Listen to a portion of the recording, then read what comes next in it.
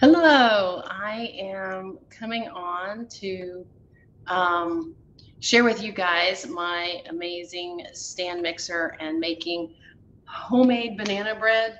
We had some bananas that need to be used, and my son loves the banana bread in the morning with breakfast. And so I make a whole bunch of it and then I freeze it.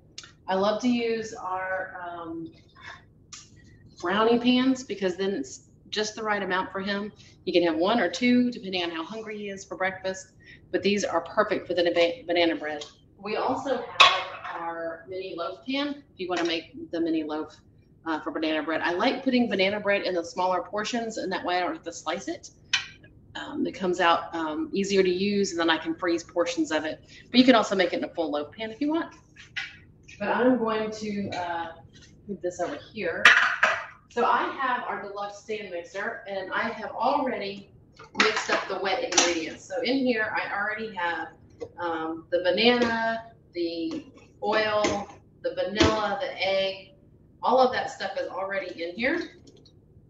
So it's been mixed, and now all I have to do is add in the dry ingredients, the sugar, the flour, the salt, the baking soda, and all of that stuff that goes in here. And then I will mix it up. I'm gonna go ahead and add this now. The thing I love about the stand mixer is it's got a really good motor on it, and I really don't have to feed. For this recipe, I'm not gonna have to feed this in as we go. It will slowly start off the mix, and then it will speed up after it gets it incorporated. Here we go. I'm going to come over here and adjust the setting. I want it on mix, and this is 2 minutes and 30 seconds. I think that's probably a good amount of time. I don't think we'll need anything more than that. So let's go ahead. It's telling me to make sure I use the right blade.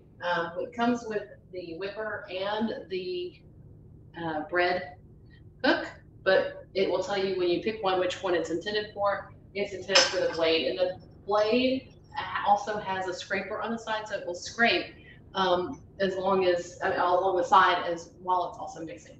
So I'm going to go ahead and push the button. 2 minutes, 30 seconds is good.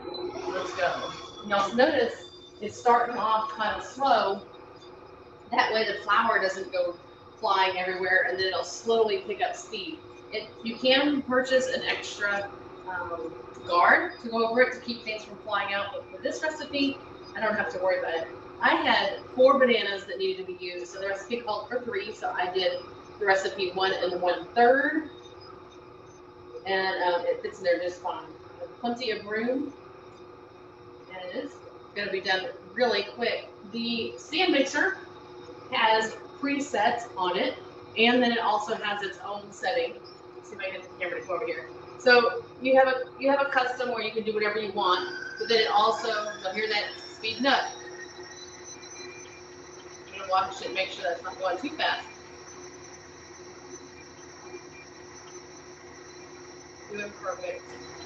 Okay, so oops, they're right into the trash can. So it's got custom whipped cream, like if you're doing sugar and butter, or whipped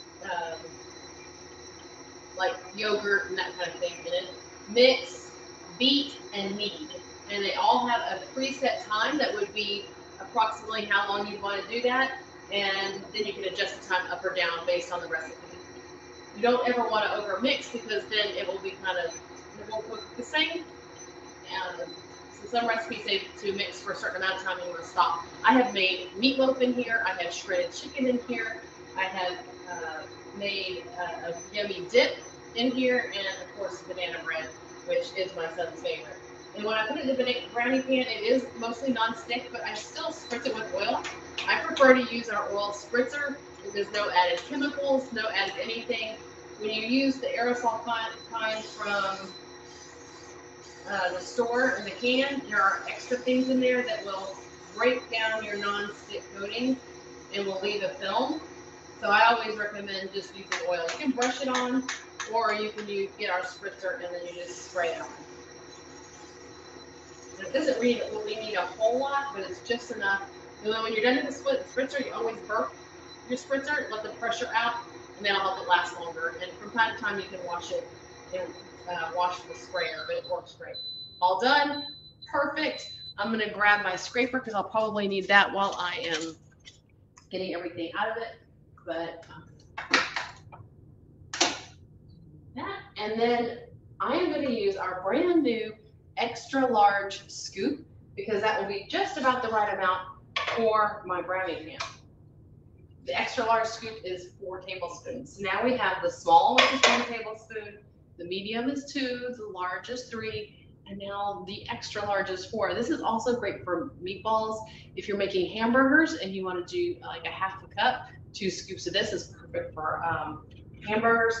So it is very handy.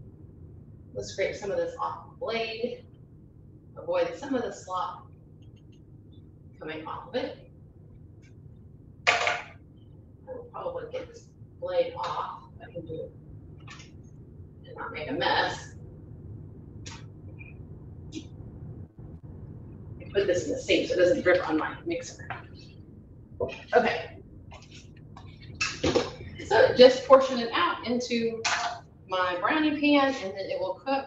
Now the recipe is that I have from Pampered Chef is for the mini loaf pan, so it won't take quite as long to bake each one.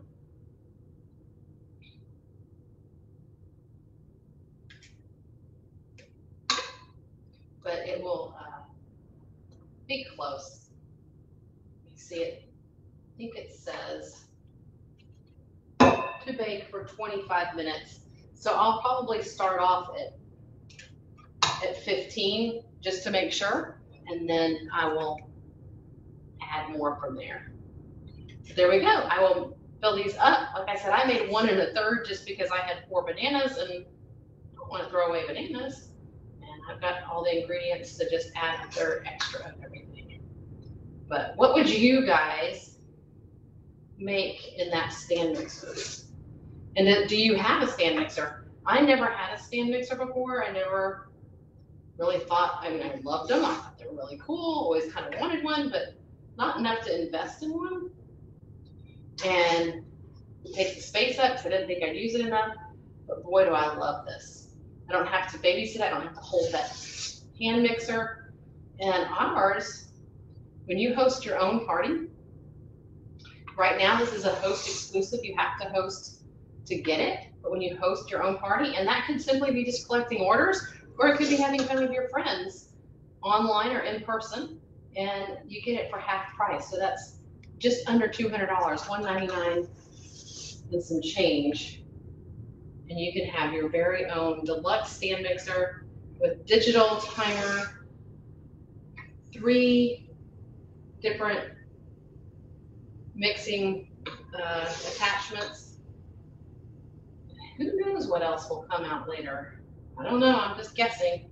They haven't said anything yet, but they keep that stuff real quiet as far as future plans. So we don't know. I have to suspect that this is going to eventually have more stuff that it'll do. Like I said, the meatloaf was pretty cool. I didn't have to get my hands into the meat to mix it. Because really, we all know the best way to mix meatloaf is to use your hands. But now I'm able to use my mixer, and the mixer did it for me. So the camera's not on my pan here, but almost done. I've got 4 spaces left. Let's see if it's exactly enough for these. All right. We'll see. It's gonna be close. 2 left. And this will cook in the oven at 350. Like I said, probably gonna be 15 to 20 minutes if I had to guess. Oh, cool. So there's that. I'm going to put my scoop down and then just scrape out the last bit of this into the 4th. The last. This is, so 1 1/3 of this recipe made exactly 2 dozen of the brownie size muffins. Sweet. Awesome. So I hope you guys like that. Very easy. Love being able to just pop it in there and let it mix and stop on its own. I'm going to pop these in the oven and I will show you a picture of them when they come out. So you guys have a great evening and catch you later. Bye.